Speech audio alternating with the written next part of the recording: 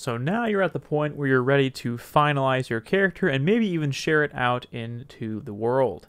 So the first thing you'll want to do is you're going to want to finalize the character, and you've been saving hopefully pretty frequently, but that is not the same as finalizing. Finalizing your character actually makes them enabled to play in the versus mode and also lets you share them online. So some of the final touches to make before you do that is going over here to Portrait and selecting a file for the portrait. I've already created one based on the default sprite, and it's 64 pixels by 64 pixels. If it's not that, it'll kind of get squished and resized down to that. I also prefer having a transparent background so you can see what's behind. So that looks pretty good. So I'll click accept.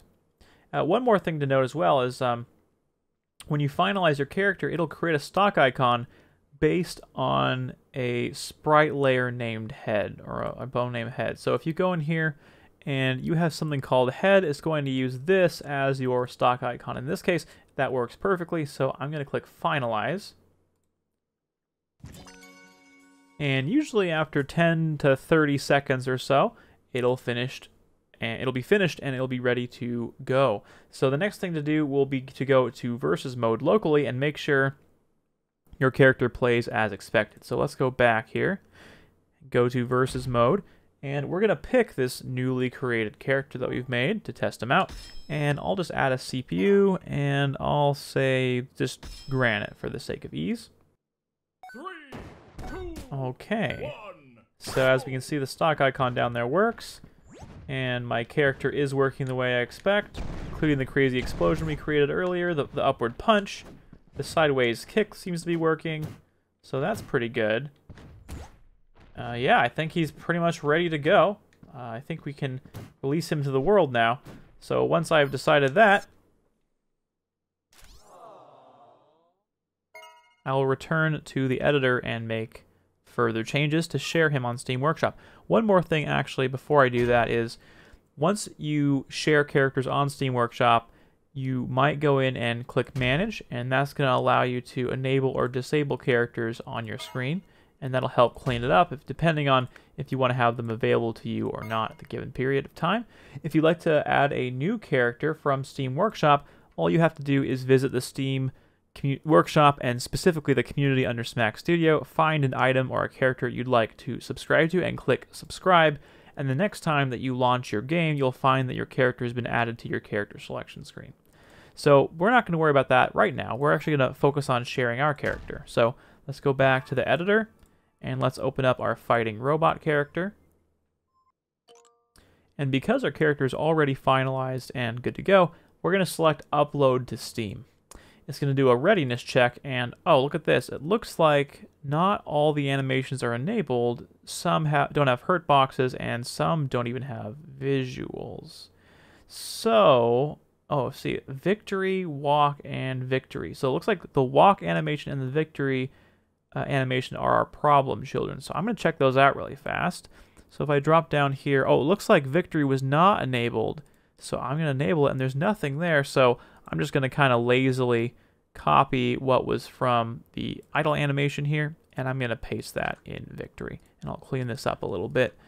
All right, now we have a visual for victory, and we have everything that we need. It's enabled. The other thing they mentioned was the walking animation, and lo and behold, check it out, my character is invincible while he's walking, and we don't necessarily want that. So I'm again going to go to idle here. I'm going to copy this keyframe that's a hurt box, and I'm going to paste the hurt box. Now he is not invincible. So this is a kosher character now. I'm going to now finalize again, and we'll try uploading and see how our readiness check goes this time. Alright, now that that's finished, let's try that readiness check again. Check it out. All animations are enabled since we enabled victory. They all have hurt boxes since we added it to the walk animation, and they all have visuals. Looks like all the hitbox strengths are reasonable as well, so that's a good sign. Once it's past these readiness checks, I'm going to select Next. And it looks like I have a few characters on the workshop already that I've uploaded that I can select to update, or I can create a brand new one. And in this case, you'll most likely be creating a new one. So let's go ahead and do that. I'm going to call him Fighting Robot. And if you'd like, you can give a little description for the character that you've created. So in this case, I might say, and then I might talk about some of his moves, like his neutral special. Let's call it Charge Shot. And if you'd like, you can fill out all these other examples of moves if you'd like. You can add anything that makes your character special, and you can add credit. So in this case, I might do something like...